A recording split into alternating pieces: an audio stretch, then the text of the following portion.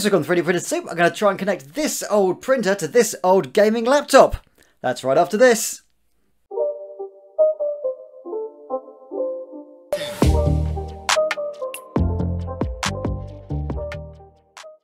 Hello fellow makers and welcome back to 3D Printed Soup. I like messing around with 3D printers and getting them to do all kinds of interesting stuff. And I was thinking the other day, you know what? What happens if I run out of SD cards, or what happens if the SD card reader on my PC suddenly stops working?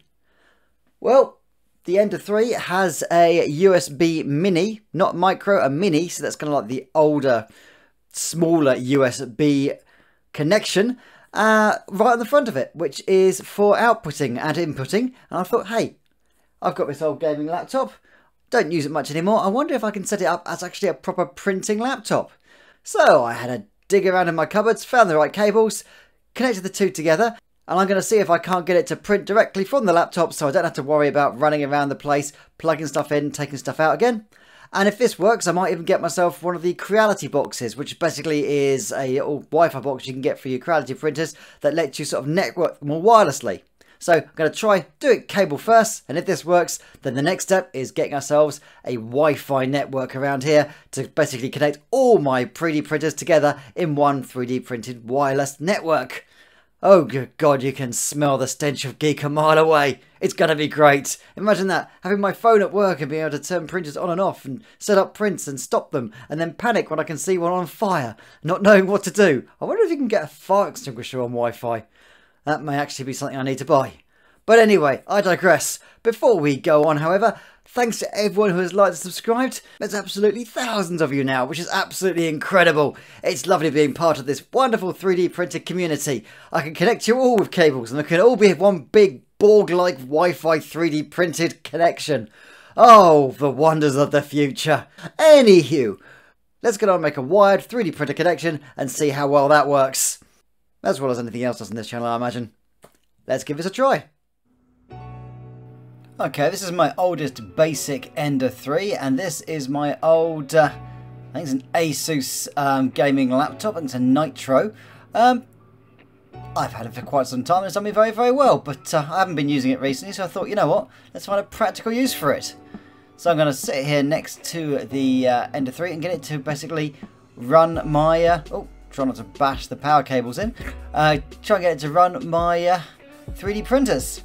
So first of all, let's get this thing set up and plugged in. The Ender 3 here has two ways of inputting G-code. You can either do it via a SD card, or you can use a wired connection to it. It's USB.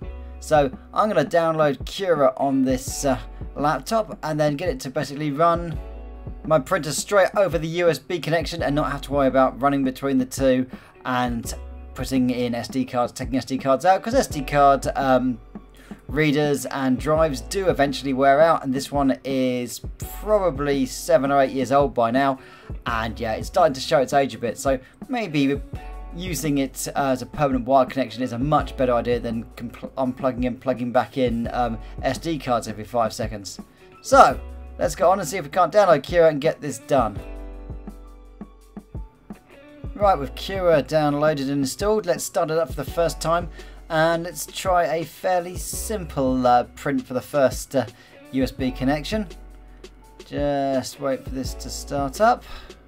While that's doing that, let's get the printer and the laptop all plugged in and get the wired connection up and going. Okay, skip this nonsense. Don't need that. Here we go.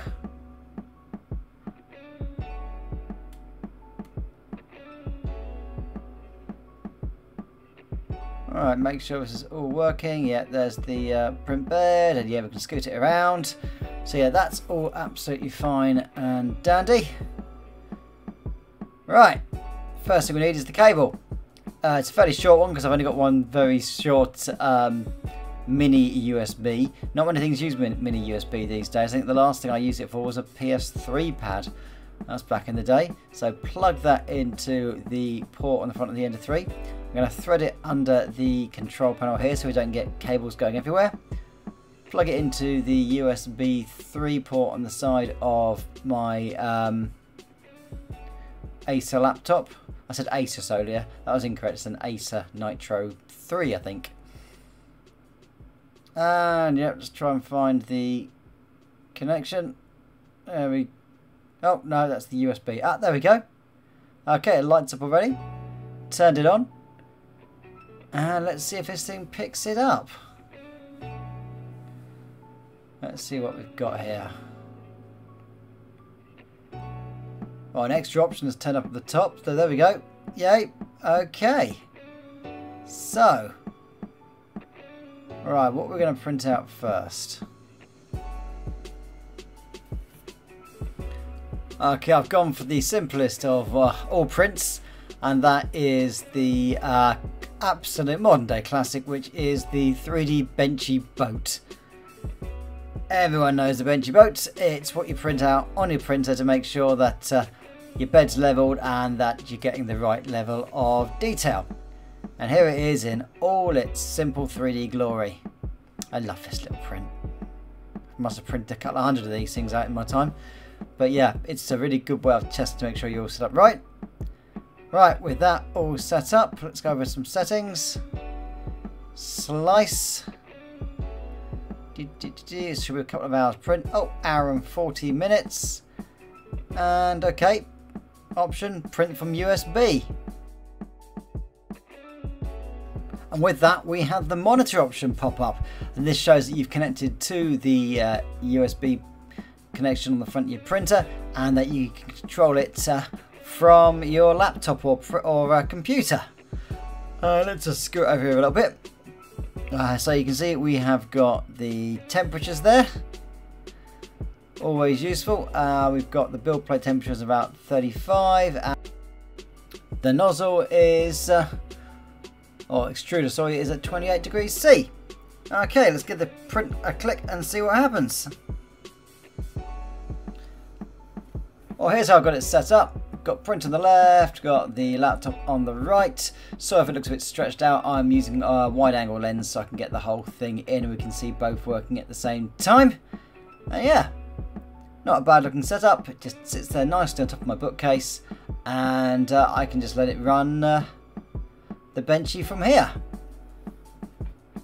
Okay, so on with the print. Okay, now it's up to temperature. This should kick off any second.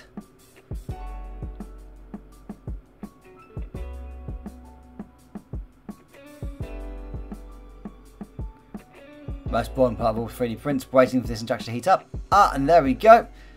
So, yep, we'll start off with the introductory line all along the left-hand side of the print, just to make sure the nozzle's not blocked and make sure the extruder's working.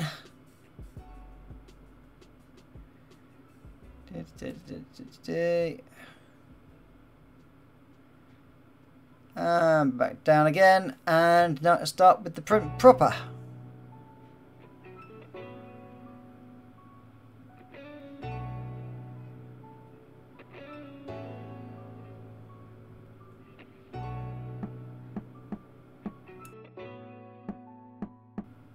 Okay, it's a terrible start. The first layer has not adhered. I think it's probably because I moved the printer and then didn't level the bed. Amateur mistake. Always level your bed. So here we go. Turn it off. Do I want to restart it? Yes, I do. And there we go. I have turned off the print directly from the laptop, not to touch the printer at all. So that's another useful thing we can do. I'll just remove the 3D printed junk and all the nasty stuff from the nozzle, and we shall start again. Also, I'm restarting Cura just to make sure that everything is up and running properly. Okay, I'll come back to you in a sec once I have cleaned the printer and restarted the print.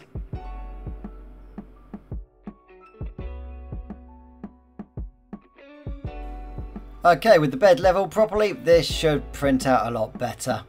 Yeah, and it's already looking better. There's no weird curve at the start of it and none of the filament is coming off the print bed. So yeah, if you ever move your printer, always make sure you level your bed because it just moves everything around. And this is looking a lot neater and it's printing lovely. Okay, let's zoom over to the laptop and see what it's telling us about this print while we are making it. Just a quick aside, a lot of places will tell you that basically if your computer goes into sleep mode, or if the monitor or screen or laptop shuts down in the middle of print, it stops the print. As you can see in a second here, my monitor went into sleep mode and had no detrimental effect on the print whatsoever, but your mileage may vary with that. It depends how you've got it set up. I suppose if you actually went into proper sleep mode, it would stop the print, but just going into hibernation like this doesn't seem to be a problem, as the screen's gone off, everything's fine, printer's still going ahead, and I'll just basically give it a quick nudge in a second, monitor will come back on, and it hasn't affected the print in the slightest. But as I say, your mileage may vary on this. I'm not sure how other laptops work, just this one seems to cope with it admirably. So that's a nice thing to know, that I can leave this without having to change any of the power settings, and the printer will keep printing no matter what. While we're doing a quick time lapse here, just a quick note on housekeeping. This 3D printer had been in my garage for about 6 months. Hadn't used it in quite some time because I've got the couple of Ender 3 Pros, an Ender 3 Pro Max, and also the new S1, which is the latest version of the Ender 3. So it was a bit grubby, it was a little bit dry because it's been summer here in the UK and we hit sort of 28 degrees, which is hot here, okay? It might be hot, not hot where you come from, but here we were absolutely sweating. And yeah, so took it out of storage, gave it a quick oil, greased the axes on it, made sure all the belts were tight and the bed was leveled, and it was all dusted off, and it came up lovely. So yeah, with this, if you do take your printer out of storage, make sure you give it a good clean, good bed level, re-lubricate it, and yeah, you should have absolutely no problems whatsoever, and make sure your belts are tight on it as well. In the meantime, back to the video.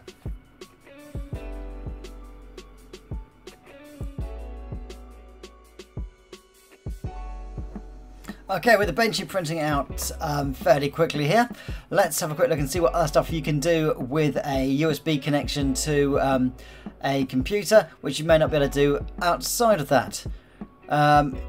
Well, first of all, you can monitor the temperature. As I say, we've got the extruder is happily sitting at 215 degrees, and the build plate sitting there around 70, sort of fluctuating up and down because I've got a fan on at the moment because it's really, really hot in here, and it just keeps it as cool as possible.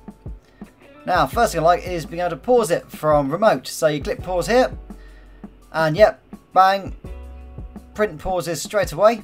Now on my other Ender, when I click pause, it puts it to the side and then waits for it to restart again.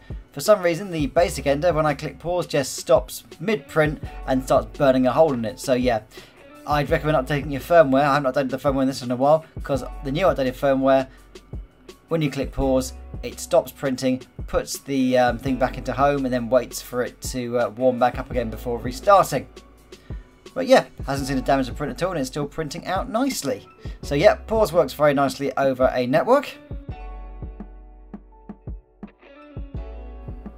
Now the next thing I want to try is, can you shut down Cura? Will it keep printing basically in the background, or will it just stop straight away? So let's have a look. Let's go to the little X here and give that a click. What does this say? Oh no, closing Cura, USB print in progress. And yeah, it will stop the USB. So nope, we don't want to mess around with that. So yeah, you can't shut down Cura. So yeah, if your PC crashes, I get the feeling you are in trouble. Okay, with that all done, Benchy is finished. Yeah, it looks lovely. Tiny bit of stringing in the cabin there, but absolutely nothing to write home about. It's smooth, it's shiny. There's a little dot on the side where I did the print pause, but other than that, yeah, it's absolutely great. So let's have a mess around here and see what else we can do. Let's restart another Benchy, load up a Benchy in here, and see what else we can do once we've got it sliced and ready to go. So there we go, and it's already set up for print via USB. So give that a click. Now, G-code.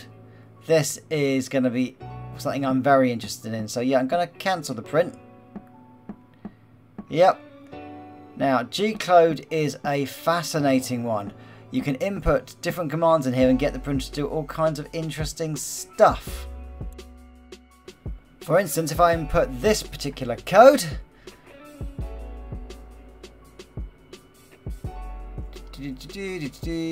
M 1001, 1006, S, oh, not O, S01.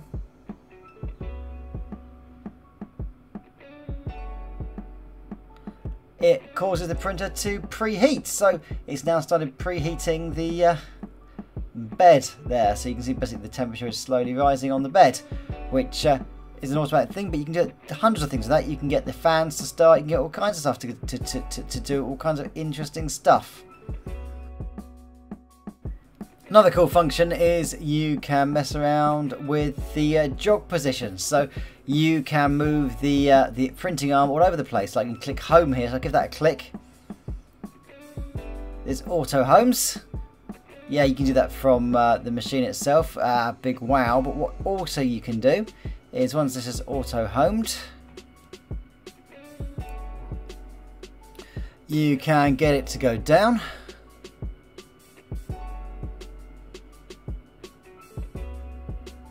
Like so, and that'll go down to the bed level, and you can sort of mess around with it, doing all kinds of things. You can get it to jump left and right.